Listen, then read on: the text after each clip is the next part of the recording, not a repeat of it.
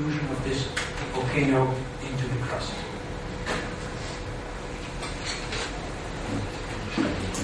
Now I will go and talk a little bit about the effect of water.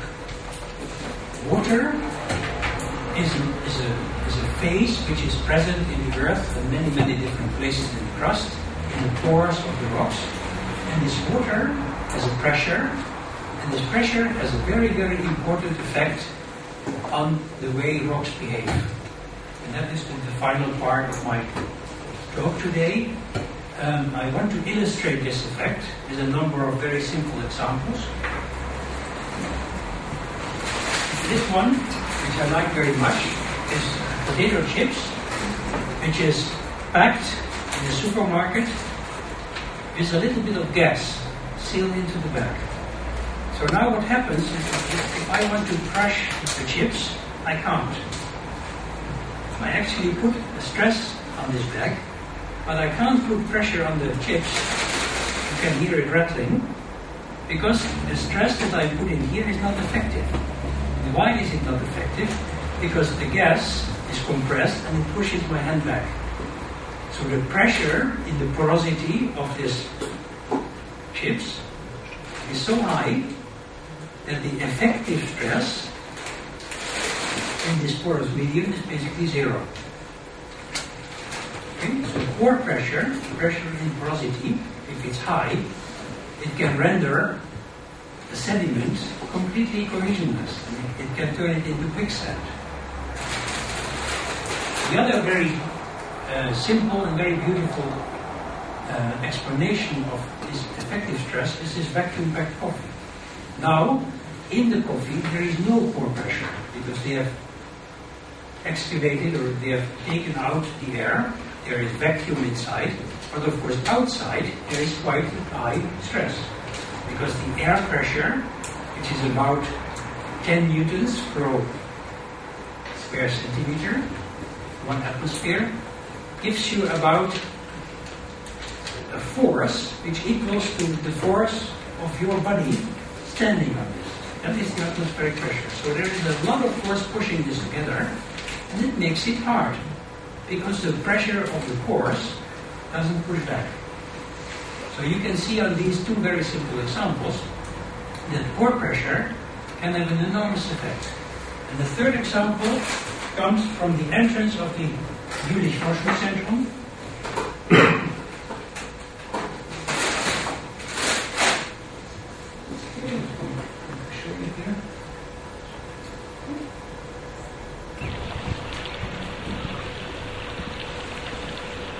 What you see here is a huge sphere of granite. Maybe some of you have seen this. It is in a seat which exactly fits the sphere. And then on the bottom they have a stream of water. And the stream of water is able to keep the sphere floating on the thin film of water. And in fact, if you go back to my calculations of the sandstone block, you will find out that the pressure in the water that you need to lift this enormous block is very small. You can do this with tap water. There is no special pump which needs to put a very high pressure on the sphere. And the pressure of the water can take away completely the friction. And you can move this enormous sphere with your hands.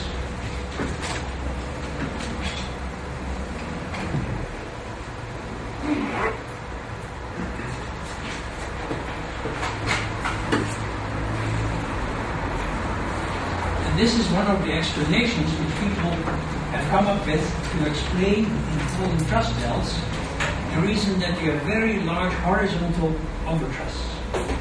There are just a few other ways to explain why such horizontal overtrusts can move. And one of them is that there is very, very high pressure fluid in these trusses which takes away the shear stress, because it reduces the normal stress, the effective normal stress on this truss plate. So, we have talked about this stress matrix. Now we introduce the effective stress matrix. The effective stress matrix is stress matrix minus Kronecker delta times the pore pressure. It is often written as a dash, the effective stress. And if you want to understand mechanics and friction in the earth, you don't just have to take into account the stress in the dry rock, but always have to take into account the pressure of the fluid. And now for the final explanation of this fluid pressure, I'm going to show you one more little demo. This is the incredible coffee machine. You all know this machine, maybe some of you actually have it. And you know that if you put coffee into it, then you have to push the thing down. And now what I want to ask you is to think about what is the function of the pressure in the water when you go down. At this point, my plunger is on the top. The pressure of the water increases as density times gravity acceleration times depth. So it's a simple linear function. Okay? But what is the pressure of the water when I push this down during this process?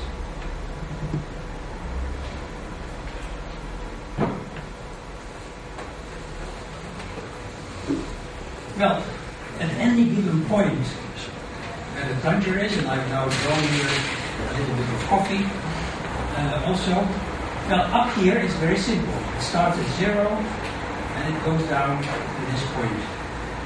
Density times gravity acceleration times depth. But now here, at the bottom of the coffee, there is an additional pressure. Because I'm pushing, there's a force, and you can divide it by the area. So the pressure down here is like this. And then below the plunger, it increases again. This increments density times gravity acceleration times depth. So the function of pore pressure, water pressure, is something like this. There is a complicated transition in the coffee, and then it is like this.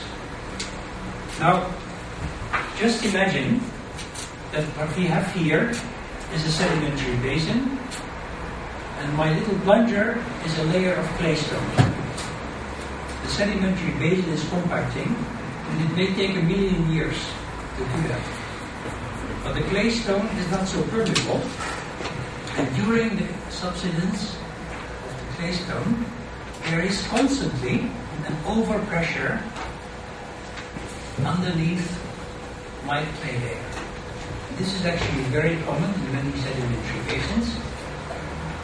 There is a layer which seals. Above it, the pore pressure is hydrostatic, and below it, it can be much higher. And this is one of the final pictures of my lecture. Here is the pore pressure now, increasing, just like I showed it to you with the coffee machine. This is my claystone seal, and then below it is like that. This is my vertical stress.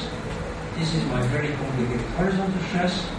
And this is the pressure of the fluid which a driller needs to put into the hole to keep it stable. And at this point, the pore pressure is almost the same as the horizontal stress. And the driller has the task of putting the pressure of this drilling fluid right into this little hole between the two values. Because if he doesn't, then he will get a big accident. And this is one of the consequences that you can get if below this seal there is not just water, but for example gas, natural gas, then you actually will get a blowout. Because the drilling fluid is not able to keep the well stable, and you can get accidents like this, which can be very, very expensive. So, these high fluid pressures in the earth have a huge effect. They are mobile, the fluids. They can destabilize the rocks. And my last picture is a diagram of 5 years of injection of water somewhere in Colorado in the United States. This is the amount of water they injected at every point, contaminated water. Okay? And on this side are the earthquakes. So people living in this village where they injected the wastewater started noticing that when the pumps were going very strongly, you got more and more earthquakes. And of course the explanation is simple. You increase the effective stress if you draw down the fluid pressure, but you decrease the effective stress if you increase the fluid pressure, and the pumping of the water into the earth decrease the effective stress, and therefore the faults would move. And look here, this is a very, very famous case. After about 1.5 years, people really started protesting. They stopped injection, the earthquake stopped, and then something changed again. They started injecting, and the earthquakes started again. And this is a very, very common situation, that injection of high-pressure fluids can actually induce earthquakes. Maybe you all, or some of you, have followed the history of this man-made mud volcano in Indonesia. It was on the internet, it was on the news. What happened there is that the company drilled a hole with a high-pressure fluid in the well, and they hit a fault zone. And they destabilized the fault zone. In the tutorial, there is an exercise about this. They destabilized the fault zone. They created a pathway for high-pressure fluids, and now a whole village has been buried by the mud which is coming out of the volcano, and after several years it is still active. Okay, thank you very much.